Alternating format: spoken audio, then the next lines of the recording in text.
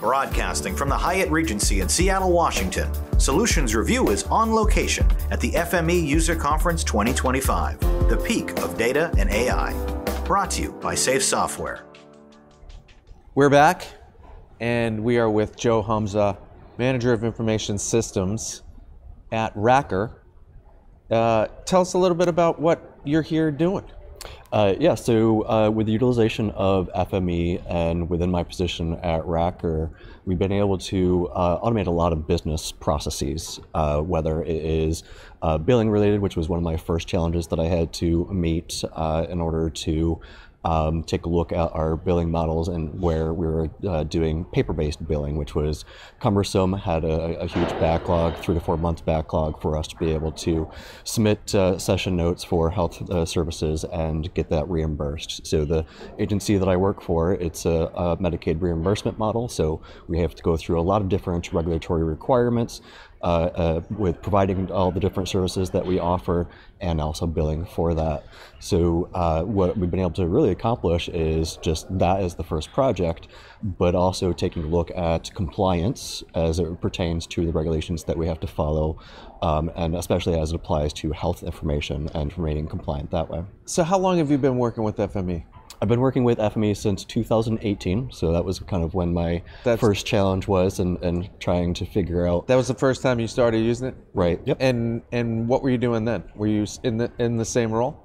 So I actually joined the agency with this role, with the expectation and intent that we take a look at our systems and determining where we can become more efficient with them. And so you're bringing FME to the party as well? I didn't actually have FME experience at the time. Oh, okay. So I was presented a challenge. So they were part of a review. So you found them in the course of trying to figure out what the best solution was here? Yeah, exactly. So I called up customer service. No wonder you're here. So I called up customer service and presented, like, these are the challenges that I'm facing. I'd like to try to use your product to be able to accomplish that, and sure enough, I've been able to. So how did you find it? It was just really just internet searching of I'm looking for something where I can accomplish really just systems integrations. Interesting. So now break it down. So how do you use it? So really depends on what the challenge is, and throughout the years there's always been these new challenges, these new ideas, or different limitations that we have. So since we have so many programs, we have a lot of different systems in place that meet a particular need of a program, which means that we have all systems that could potentially be all standalone systems, and we use FME to be able to integrate that, pull data out of it, pull knowledge and statistical information out of it to be able to actually make decisions from that data. And with our automations that we have been able to accomplish, especially specifically focusing on security, compliance as it pertains to health-related information, is that we have categorically the requirements to make sure that everyone within the agency, 800 employees, have access to the things that they need to have access to, but don't have access to the things they shouldn't, right? So that role-based access that we are able to achieve with automation now. We can tap into our HR system to know the status of any given employee for onboarding and offboarding, and we can automate any action, whether it is with account creations, putting them in the right access groups that they need to be in. If their job role changes, they get removed from what they don't need anymore and added to access groups that they do need.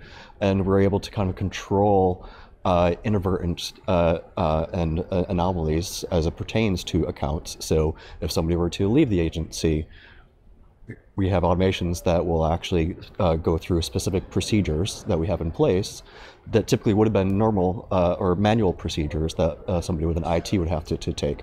So why did you settle on FME? What was the winning benefits? Well, price point was definitely a factor. Price point. So being nonprofit, we have to take into consideration price for everything. So the licensing was within our budget, and the annual maintenance is within our budget. So we've been able to get a huge return on investment. It's a good story too. You've been at it for 7 years? I have. And 7 years with FME? as well, or 7 years with solving the problem? With FME and solving just various problems. Same. So at this point, we have 45 workflows that we run. That 45. Just, while I'm here, they're automating a lot of the things that I don't have to necessarily pay attention to while we're talking. So you're pretty comfortable with the system? I have become accustomed to whenever we face any limitations, especially with third-party vendors, where we ask for something specific and they say, well, we can't do that. FME has always been the tool where I can raise my hand and say, well, yeah, we can do that. You just have to tie into the data Exactly. through some transformer. Just because it's got the capability of tapping into any type of data source, transform it however we need to, do different statistical analysis on it, and kind of detections of what we might be looking for procedurally, and take action on that, or supply another system with information that it needs, or send a report to somebody that needs to make a decision about that data. And so I appreciate that the industry here may sometimes be somewhat bureaucratic. Would you say potentially in like the health care system? It really depends, but I can honestly say that the agency that I work for doesn't necessarily operate that way. Well, I'm thinking more the peripheral. So as you're trying to connect the dots, that maybe it gets a little sticky, and having something that you can kind of where there might be initial resistance to making some sort of automation process. When people really see the what we can accomplish, they tend to be more excited about it. Yeah. But I can admit that really with what we've been able to accomplish is the ability for any given system that needs data in a particular way, that we can provide that in a very efficient way and in a very specific way of how they need that, along with doing all those different checks that we need to in order to make sure that data is accurate in the way that it's expected to be. So as it pertains to regulations, yeah, we have to go through that due diligence of verifying data accuracy in order for us to get those reimbursements. Right. And so how do you deal with the Safe Software team in general? Do you have a lot of interactions with them, or is it more as the support a factor? I use the support community a little bit, but with all the different solutions that we've been able to come up with, you're just on your own thing. For almost everything, I've kind of built a framework for everything. So all the different data types that we have, or the different sources of data we have, already have frameworks that were built that we can always just build upon and expand that even further with any kind of new idea that somebody might bring to the table. So you must be pivotal at this point as a person in the as the manager of information services. It's a fairly large organization. I do understand a lot of the complexities, especially as it kind of pertains to the different programs with the agency. And that's kind of the cool thing about working in IT, is that you work with everybody. You have to understand what they do. You have to meet them where they are. Yep. And but it really creates the opportunity to really expand your horizon and knowledge and your portfolio of skills. So where did you where have you kind of pushed yourself to the limit in any of these 45 implementations that you've done? Like what one is kind of like, on the top shelf of the Joe Homza Hall of Fame? So I think it really does kind of point to that security compliance that we're able to achieve. Yeah. So the basic requirements are, say, you just need to have processes in place in order to make sure that accounts are clean, access, role-based access is appropriately set up, and that everything is inventoried and you know where everything is at any given time. That always haven't been a manual process, or things that just hadn't even been done so far. That's really, I think, where I've been kind of the go-to person with being able to accomplish those things that just have not been we haven't been able to achieve whatsoever. Yep.